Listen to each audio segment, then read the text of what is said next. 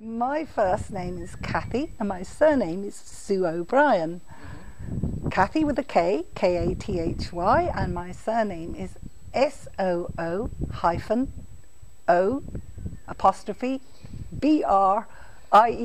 Excellent.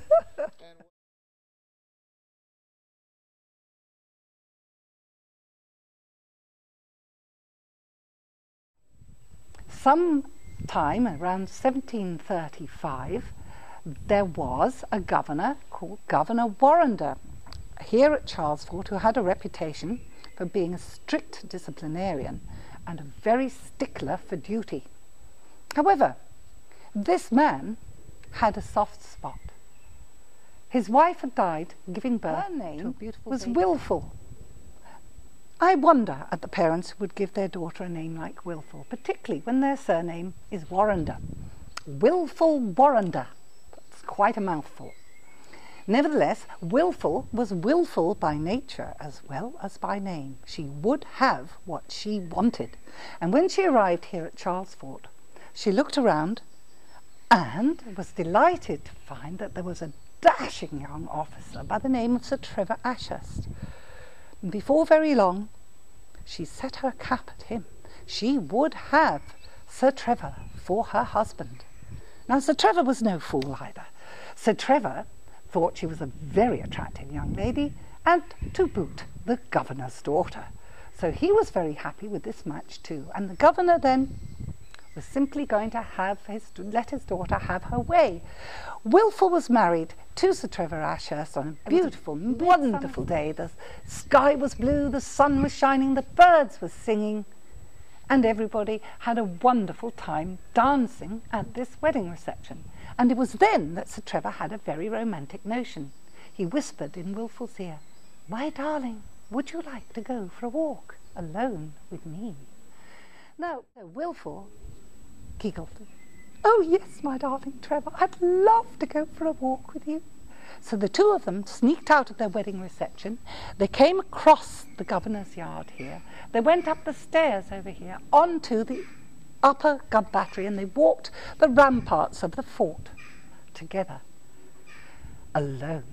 Eventually they came to the Charles Bastion, facing out to sea, and about 180 feet above the rocks below where the sea would thunder. Now, as they looked out, the sea sparkled, the birds sang, the sun shone, and Wilful spied some flowers growing on the rocks below. "Oh, Trevor," she says, "my darling Trevor, look at those beautiful flowers down there, Trevor. Aren't they wonderful? Do you know what kind of flowers they are?" "I don't know what kind of flowers they are either." "Oh, but darling Trevor, I would so love to have a bunch of those flowers. Do you think you could pick me some of those flowers today? Because, darling, if you do, I could press them between the leaves of my diary and keep them as a memento of our wonderful wedding day forever." Oh, darling, you do. When he was outwitted, he agreed he'd go and pick the flowers. He brought Wilful back to the wedding reception and headed off. Now, he didn't head off up the fort to where the gate was so that he could make his way down to the sea, but he headed back to the Charles Bastion, and there he had seen a sentry in the sentry box, and he asked the sentry to go and pick the flowers for him. Now, the sentry had heard the whole business about the flowers, but still, he said that there were 30 offences for which a rank-and-file soldier could be executed by firing squad in front of the entire complement of the fort on the parade ground. No wonder he was reluctant.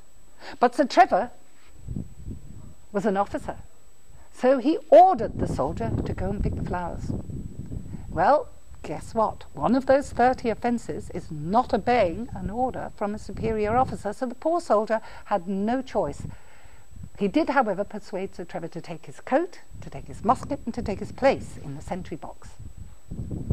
Off he went. It was going to take a long time for him to go out of the fort, around the fort, down to the sea, find the flowers, pick the flowers, and come all the way back in this hot, hot afternoon.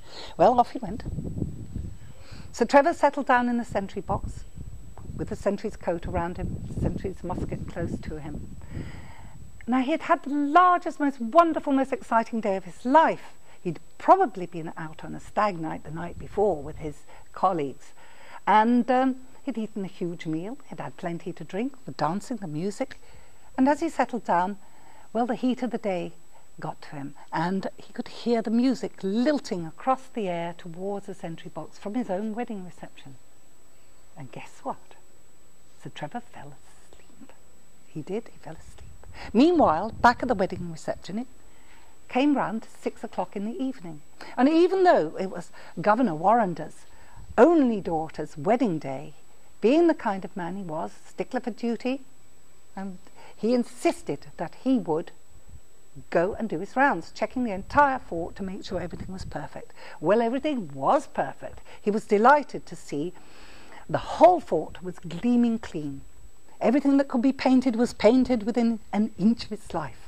Everything that could be polished was gleaming so brightly you could see the sparkle of your own eyes in it. Still he walked on. He came to the Charles Bastion. He was so pleased that he almost didn't notice that nobody challenged him from the sentry box. Nobody went, "Who goes there?" But he did notice. He looked into the sentry box, and there, to his horror, was the sentry fast asleep. Well, although he abhorred his duty, it was a matter of discipline. He reached into his pocket, he pulled out his pistol, and bang! Shot the sentry dead. Well, he didn't know what we know. The body was dragged down to the parade ground. The entire complement of the fort was marched around it so they could see what happened to a sentry who would fall asleep on duty. And because it was a military wedding, the wedding party came out. They came out of the governor's house here onto the parade ground, and Wilful pushed her way to the front. That's the kind of girl she was. And the poor girl cried because she knew that this was her darling love, her husband of just a few short hours.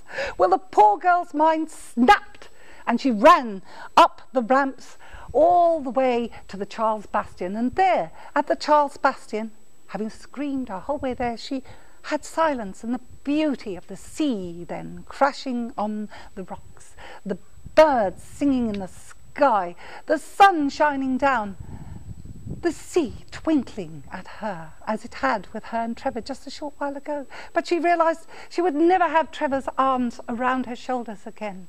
And so, with one last horrendous howl, the poor girl leapt from the Charles Bastion and went splat to her death on the rocks below. Imagine the horror of being in the wedding party. Well, do not fear. The wedding feast did not go to waste. It became the funeral meats the very next day. Then, after the funeral, the governor was left alone. He found himself in his office at the very top here of the governor's house. And there on his desk in front of him was that self-same trusty pistol. Well, the poor governor, overcome with grief and remorse, lifted that pistol to his own temple and, yes, bang, blew his own brains out. So it was a triple tragedy. Some liken it to one wedding and 3 funerals. But ever since that day, there was a tremendous reluctance of soldiers to be stationed at Charles Fort. Why wouldn't they want to be stationed at Charles Fort? Well, it's said that if you should be the sentry at the Charles Bastion on a moonlit midnight, you might find that the mists swirl up off the sea and take on the form of a lady in white with dark, baleful eyes. She moans and glides all around the ramparts, searching, ever searching for her lost love, Sir Trevor Ashurst. Quite possibly those flowers she had wanted so badly.